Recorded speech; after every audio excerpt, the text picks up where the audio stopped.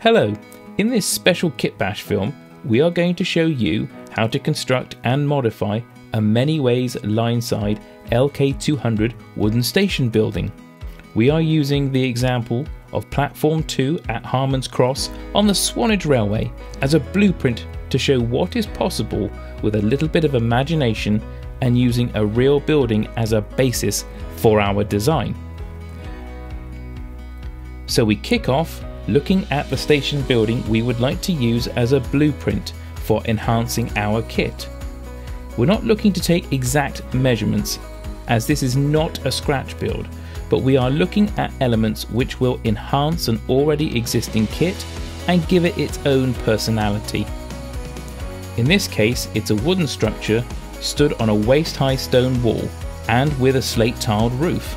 We've made notes on the size of the vertical wooden posts in the corners of the building and observed extra wooden features like the finials and position of signage.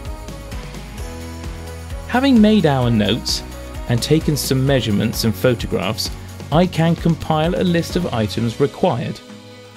We start off with a wooden station building, the LK200 kit, and for the stone wall, Will's material sheets, coarse stone, SSMP200. We will also require liquid polyurethane cement and superglue. We will also need plastic putty and a pack of assorted microstrip. We also have a selection of Umbro enamel paints and for weathering, acrylic washes. Not forgetting the PECO Tools Kit Builders toolset, the PT200.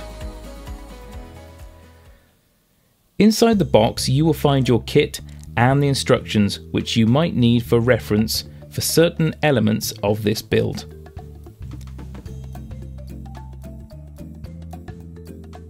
Lay out all the kit's components in order to familiarise yourself with its parts. Start off by removing the MDF parts of your kit by gently pushing them through using your fingertips. Then take a Stanley blade and remove all the plastic parts from their mouldings. Take the four walls of your building and a sheet of the Will's coarse stone and mark out for cutting. You will need to cut 3 8mm wide strips off of the Will's material sheet. Use a pencil to mark out and take great care whilst cutting with a Stanley knife. Then, after cutting, tidy up any rough edges with a file. Then you want to remove 8mm from the bottom of each of the 4 walls of the station building, which coincides with the third wooden slat recess, as shown here. Again, this can be done with a Stanley blade or a scalpel, but I stress, take care whilst doing this, as mistakes could jeopardize the quality of your build or cause injury. Once both items have been cut, check they fit together nicely and again cut the correct length for each of the walls. Then make a 6mm wide strip of cardboard from the LK200 box or a piece of plastic microstrip the correct width. This will support the stone wall joint to the wooden parts of your building.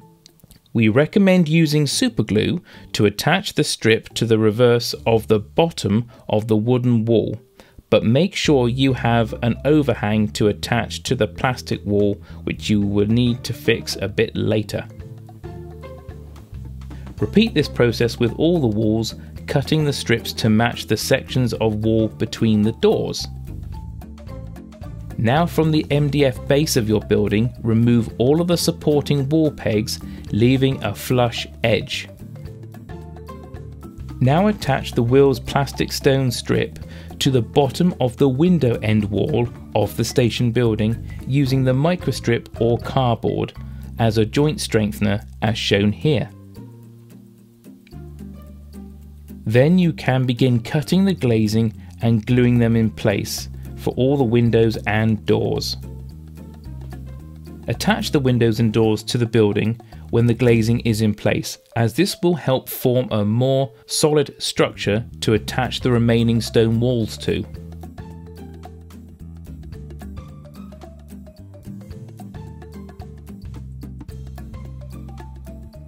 Now you want to superglue the two internal walls of your building to the MDF base. Once set, you can then start bringing all the walls of your buildings together. Then, referring to your instructions, make sure you put the roof on the correct way round, using superglue to bond the wood and plastic together. Then attach the roof ridge. Now attach both fascia boards to the gable ends and fit all the windowsills. Measure and mark out the positions of the 4 brackets that will hold the platform canopy onto the station building, making sure they don't obscure the doors and leave room for posters on the walls when superglued in place. Then attach the canopy valancing and superglue the canopy onto the platform side of your station building. Now is also a good time to attach the chimney pot and the guttering to the rear of the building, but leave attaching the downpipes till after you've painted your building. Take the plastic filler and fill the edges on all 4 corners of your brickwork. It's always best to apply a little bit more than you feel is necessary, as you can sand it away and then scribe the patterns of the brickwork into it once it has dried. The bulk of your construction is now finished, but it's all about the fine details which add extra character to your little building. Once the stonework filler has dried and been sanded, then scribed to make the brickwork match, you can then attach the stone wall capping using 1.5mm microstrip.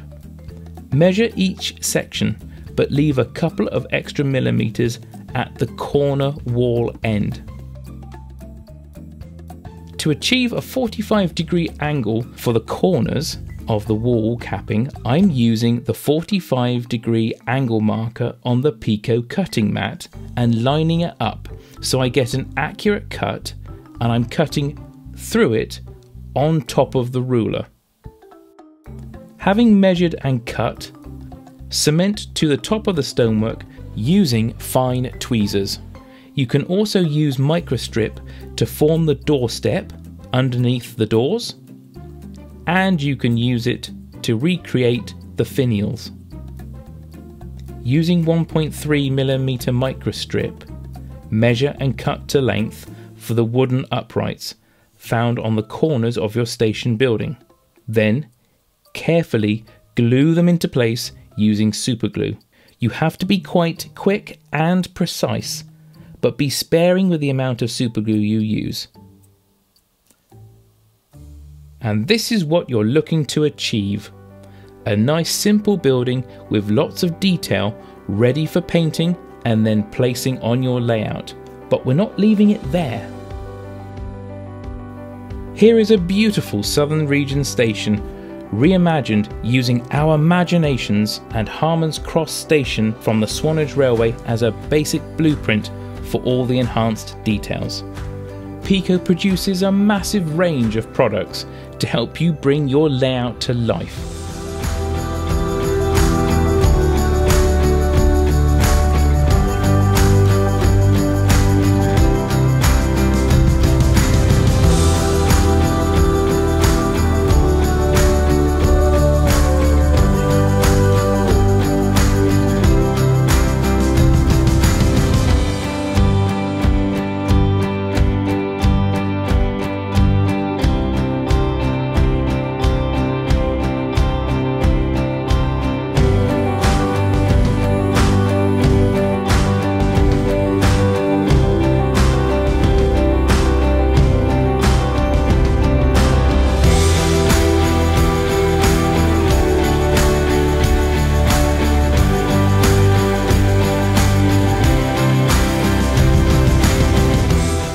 I hope you've enjoyed this kit build film from PECO TV, and we look forward to seeing you again on another kit build programme in the future.